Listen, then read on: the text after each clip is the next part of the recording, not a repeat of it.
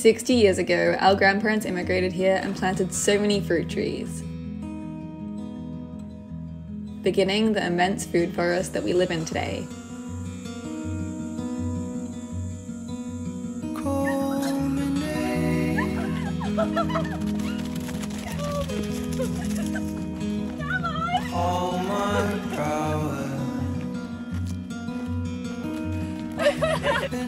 They planted tropical fruit everywhere. Bananas, kiwis, mangoes, starfruit, guavas, avocados, and lychees. Years later, our parents took over caring for the food forest and planted even more. Now we realize that it's our turn. And over the past few years, we've been planting new orchards, gardens, and trees.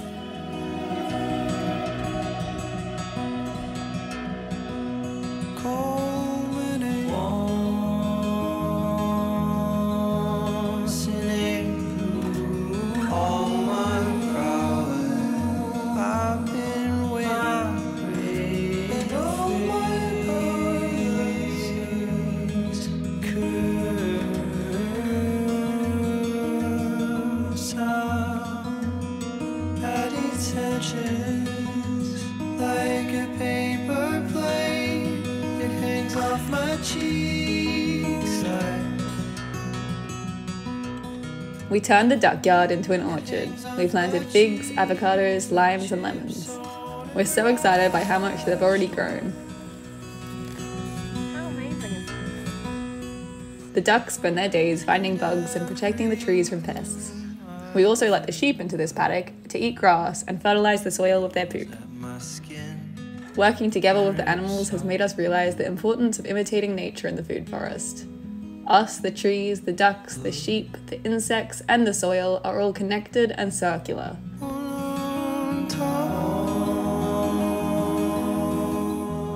And if everything works in together, it can create a harmonic system that provides healthy food, healthy soil, and healthy animals.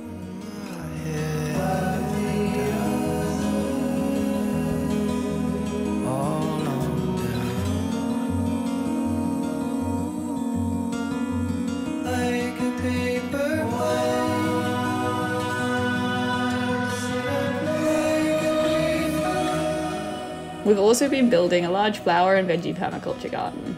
The ducks live amongst the flowers in their palace built from recycled materials. They poop in their pen and it falls to the ground and replenishes the soil.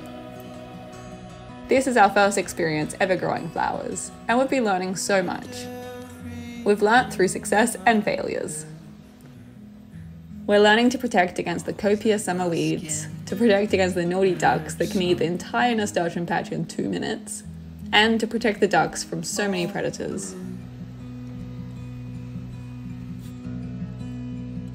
And then my face.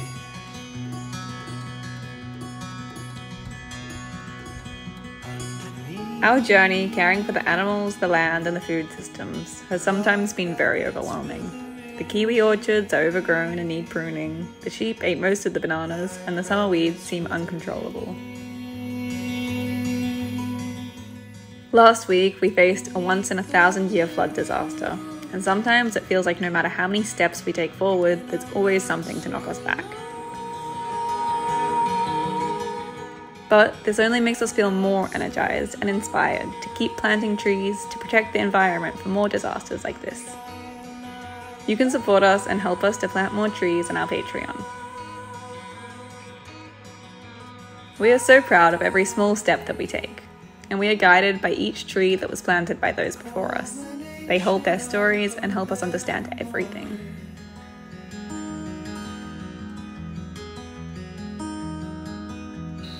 It's the perfect season to transplant bananas, so we're honouring our family's stories by collecting banana suckers to replant in the garden.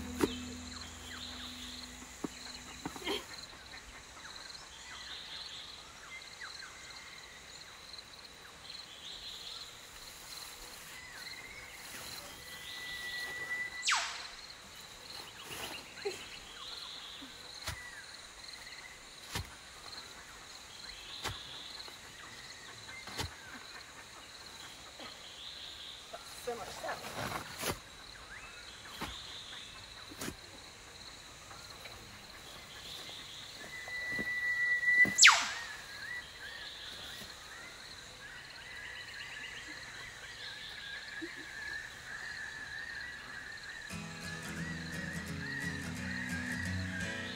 The mountains and volcanic craters have rich soil that grows abundant fruit, and banana plantations fill the valleys.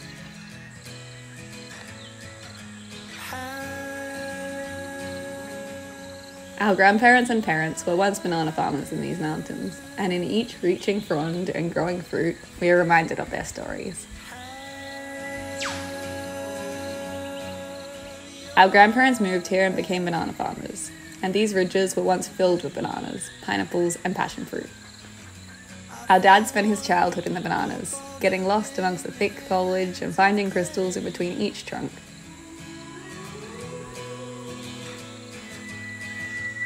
He was the youngest of 6 boys, and always laughed about being forgotten deep in the thick valleys and having to find his way home through the dense bush. He would visit each neighbour along the way, and eat dinner from every family, arriving home full of 3 meals, but not telling anyone so that he could eat a 4th. He grew up to be a banana farmer like his dad, and when he was our age, he spent his days propagating, planting, and picking bananas.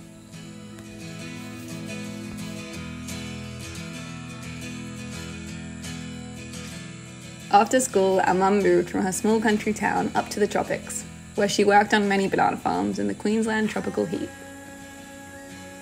She spent a few years working from farm to farm and getting jobs on fishing boats as a cook. Between the land and the sea, she cooked for fishermen between tropical islands and the Great Barrier Reef, and she planted and sorted bananas in the humid heat. Our parents met on top of a waterfall and continued the farm story, planting so many more trees and fruit.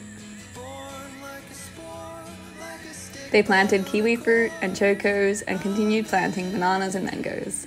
In our childhood, we would help harvest all the fruit to sell at markets, stealing our fair share for snacks, of course. A few years ago, our dad died, and we realised that it's now our turn to continue the story of the farm, the fruit, and the animals. Even though things can be overwhelming sometimes, we are so proud of every step we take, and every day we learn more to live in harmony with nature.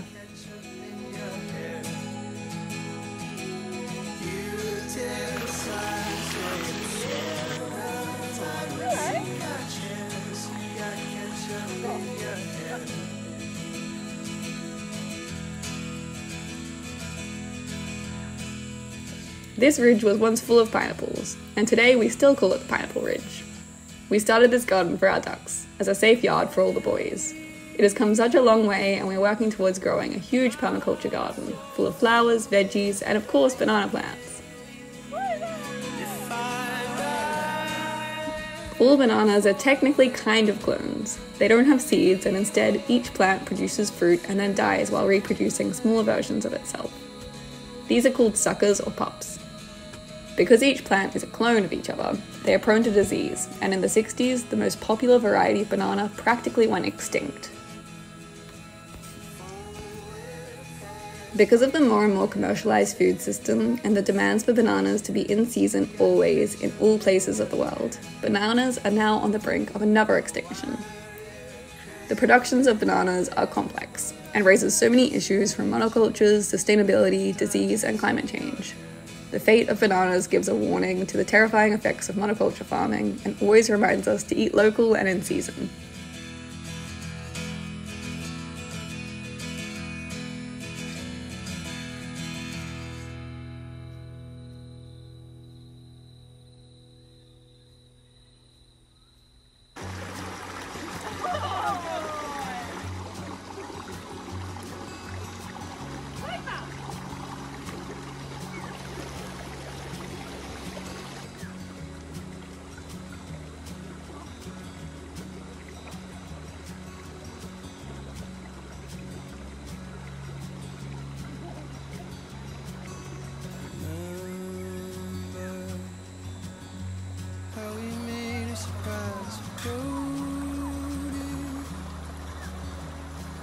Trash bags on his birthday that year. Tell me everything that you remember. I think my hair is getting thinner up here. We filmed this video before the catastrophic floods. We knew these creeks as well as we know our own skin. Each boulder sad as it was since we bathed here as babies. Off by heart, we knew the path the water would take, which waterhole was always most full, or which boulder was best to catch the afternoon light as the seasons change.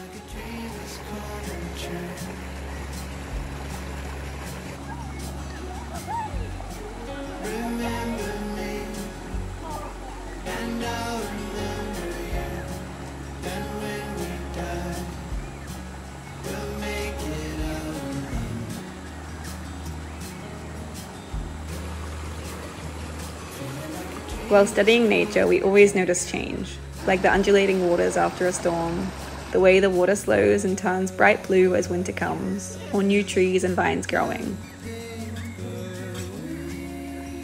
But we never expected change like this, for every stone to have been turned, and for massive boulders to have rolled so far downstream. It seems strange to focus so much on these changes to a creek, but the truth is that we know and love these creeks as much as our home or our body.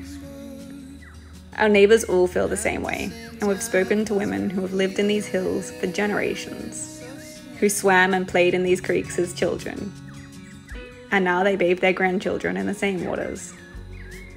But again and again we hear the same story, that no one has ever seen a flood as devastating as this. We grieve the creek that once was, but we know that we will learn to love this new landscape too.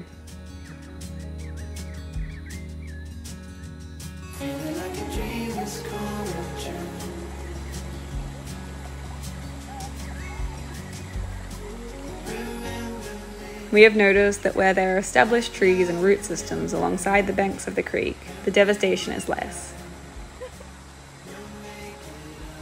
All of the trees that we planted before the floods survived, and we are now so inspired to plant even more, and to better understand riparian erosion, and to prepare these soils for next time.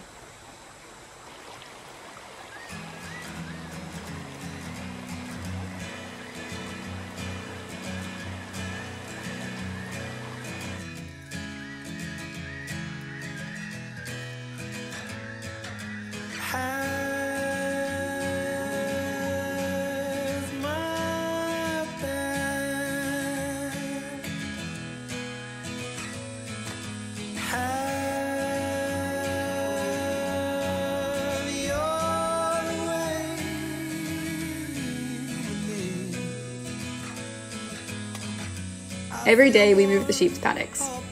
It keeps them healthy and lets us keep the grass down. Rotating their paddock lets them avoid worms and other parasites. We love our daily sheepy walks, and so do they.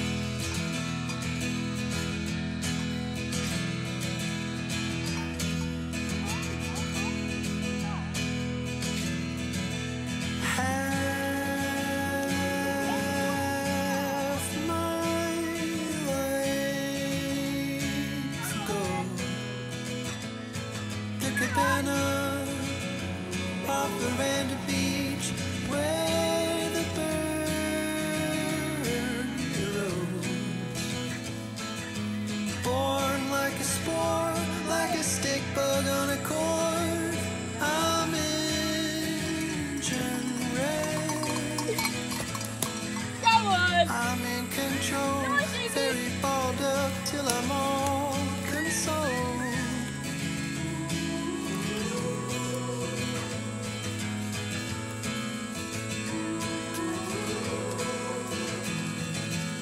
I've been queens of the air, so happy. You got chairs, you got ketchup in your hair. You dare slide grapes, you got chairs, you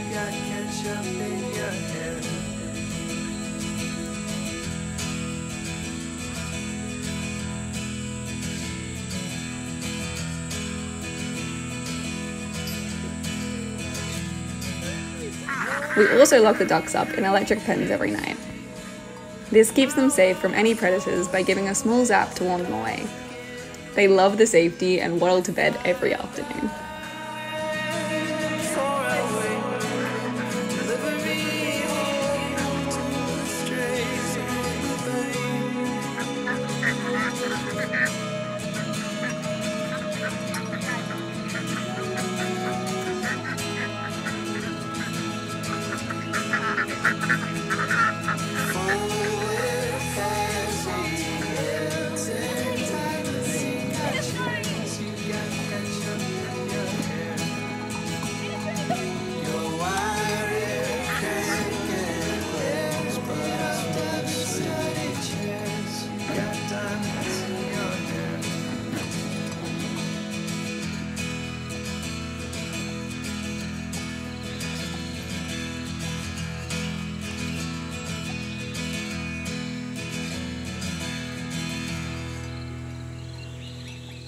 The music in this video is by Fellow Hollow.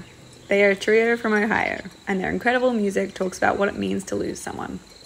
You can find their links in our description.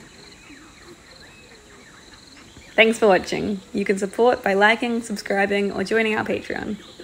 And we are so thankful to each of our patrons. You guys inspire us every day to keep working, planting, and hoping for a better future.